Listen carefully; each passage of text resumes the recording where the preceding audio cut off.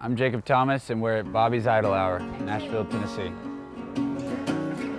Never did I think in my whole life that I would meet a woman quite as cruel as you.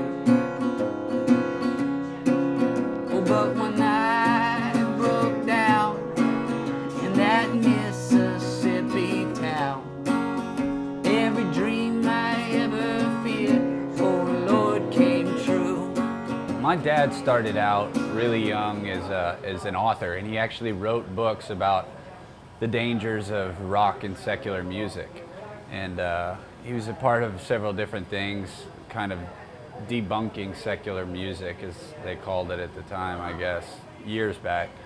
And then through that, he started traveling and speaking and became an evangelist, and then became a pastor and started a church when I was about 16.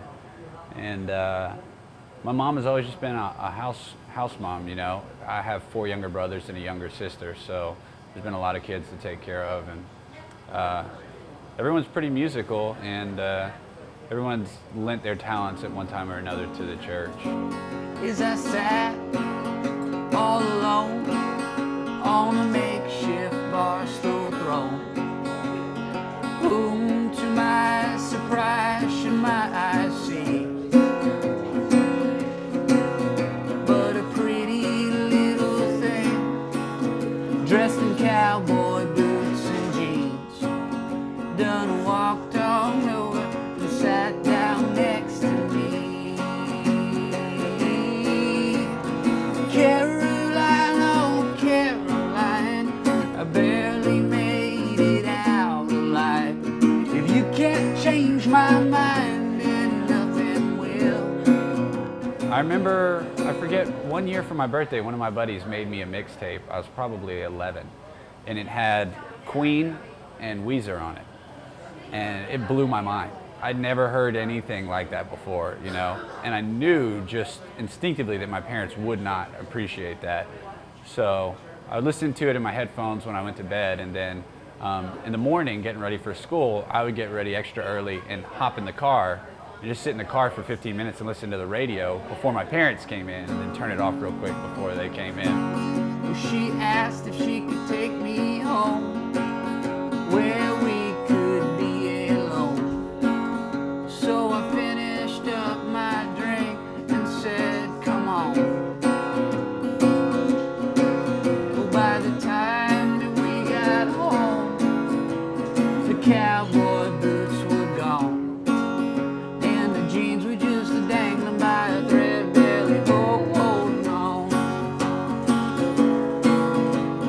Caroline, oh Caroline, I barely made it out alive. If you can't change my mind, then nothing will. Caroline, oh Caroline, pick me up, I'm tired of crying. If you can't change my mind, then honey, I'm already gone. Well, I'd be lying if I said I missed you. Lord, I'd be lying if I wished you well. I've been dying for the chance just to meet your man, so I could ring his bell. My heart was broke when at last I awoke. No Caroline, no money, no plans.